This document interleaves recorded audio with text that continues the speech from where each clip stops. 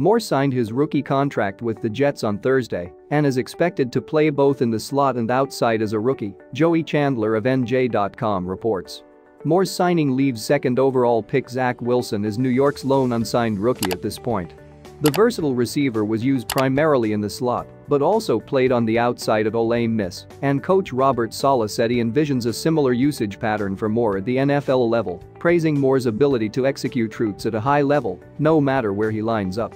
That versatile role will likely lead to a steeper learning curve for Moore in terms of understanding the playbook, but his innate knack for the game coupled with the rookie receiver's strong work ethic should ease Moore's transition to the pros.